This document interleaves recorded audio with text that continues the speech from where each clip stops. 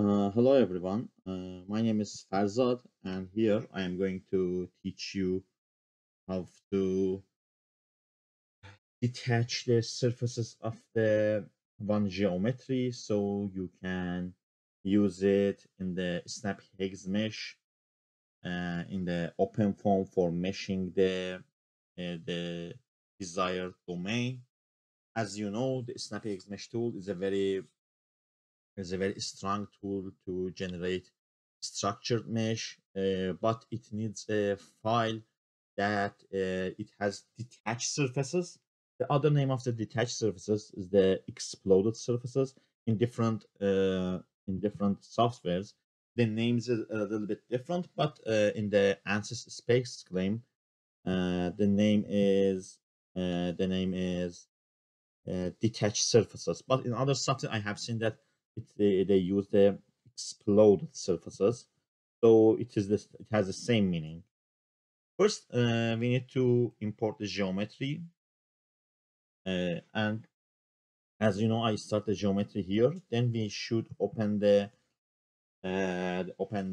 geometry in ANSYS claim, space claim. So we wait until the space claim launches, and then I will explain the remaining things later. Let's wait. Okay. Here, as you see here, we have the space claim, which it is loaded. So we should generate our geometry beforehand in CATIA or in SolidWorks or whatever you want. Then after doing that, we need to make the file as a step file so we can open it in the space claim. As you see here, I go to my files, and uh, here I'm choosing the step file, which it is this one. I open my desired geometry, and as you see here, this is my geometry.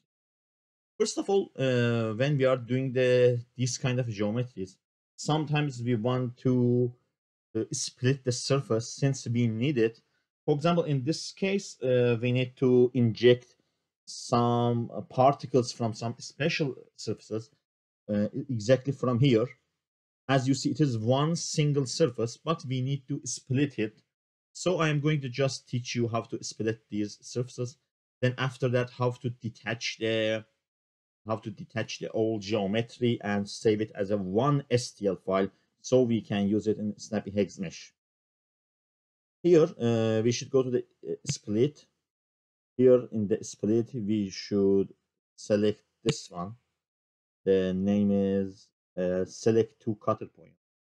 Then we need to select a surface like this one. Then in that surface, we should choose two different points like this one and this one. So as you see, the surface is split here. So I am going to just repeat the same procedure for all 8 these surfaces one by one. It is very quick one, and I think I can do it all in just 1 minute. So it is not that much time consuming. Just we should be a little bit careful about the 2 points. As you see, it is splitted. Um, I said this procedure is not needed for the the detaching all surfaces, but since it is one of the important steps, I am going to to teach this one so you can use it in the future if you have the geometry and you need have different surfaces for different purposes. So here, as you see here and here, okay, okay,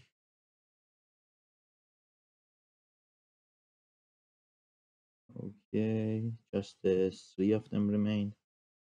So I will do it one by one, uh, one by one, okay. This one, again, we selected the same surface. we split it.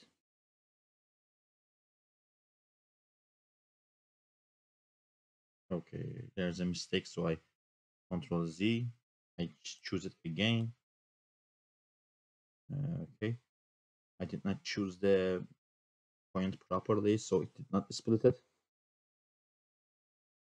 Okay, this time is correct. The other one is this one.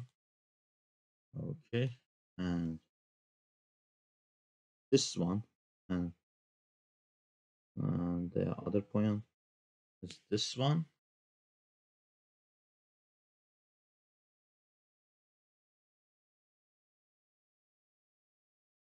Okay, this is the final one. So as you see here in the y direction, if we see it from the top, we have 1, 2, 3, 4, 5, 6, 7, and 8 different surfaces.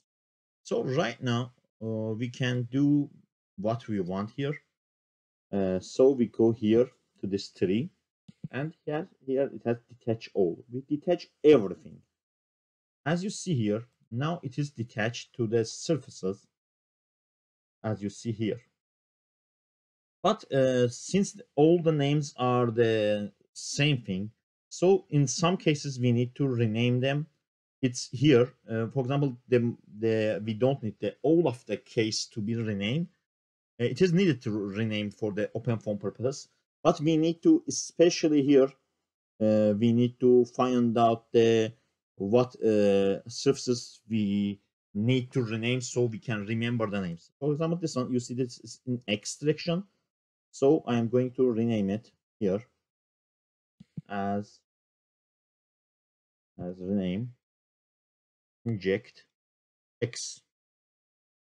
The other one, as you see here, I okay, let's say I choose it this one, and here it is, I rename it as inject. It is an X direction and Z direction also. So I put this name.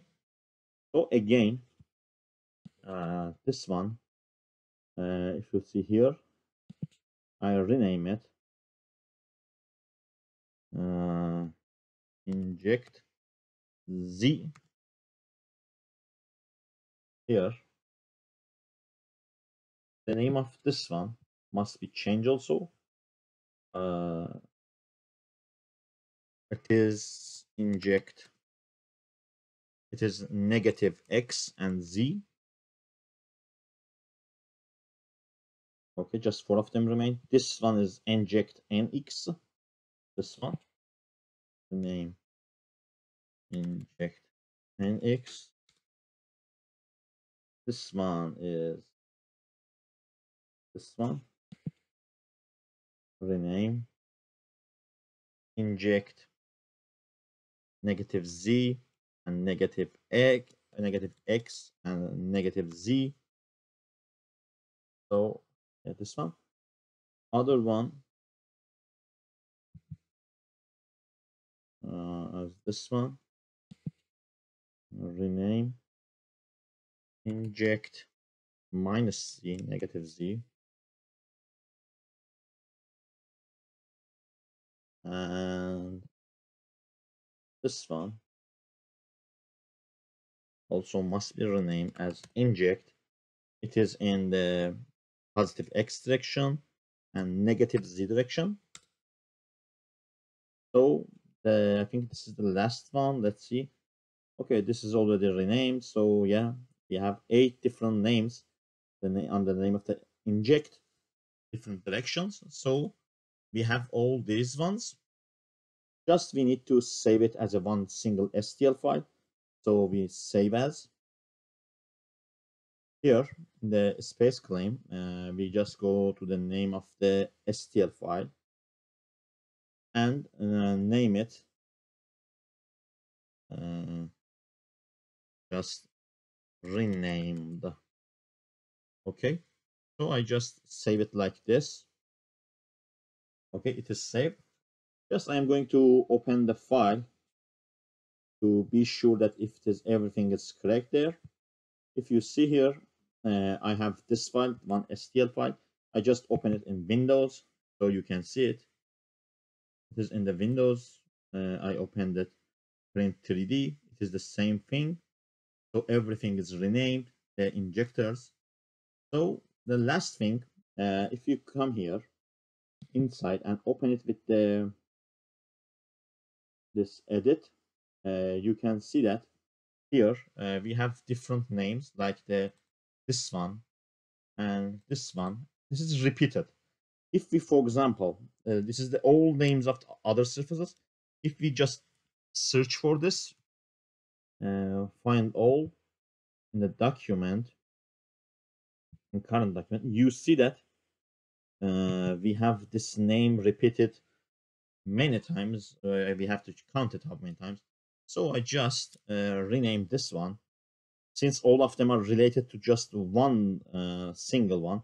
So I name it just XTA wall. So I just replace all. This one is easy one. So all of them is changed to XTA wall as you see here. So just the first file, this one also must be changed. Okay, I had a mistake. The XTA wall, Control F, replace. I just want to have this one. So again, it must be replace all. Yeah, there was one bracket extra. Okay, this one, this name, the first surface is different a little bit, the name. So we have to change it with this one manually. So everything is changed. So I'm going to just show you the injects. Also, we have 8 different injects. Inject section. As you see, I search, as you see, 1, 2, 3, 4, 5, 6, 7, 8. So we just save this one as the other name. Just again, angle 3 changed this one. So yeah, uh, we can use this one as in for our purposes in the snappy hex mesh dict. So we can easily use that one without any problem. Just we have to be sure the boundary conditions is the same as the names here. If this change, you can change it manually, and it's very easy to do. It's the easiest way you can detach a surface and rename it. It's very handy in the space claims. So I wish you like this tutorial and you can use it for the snap hex mesh uh, purpose. You can detach and use it in the future. Uh, yeah. Thank you very much for watching. Yeah. Have a good day. Bye.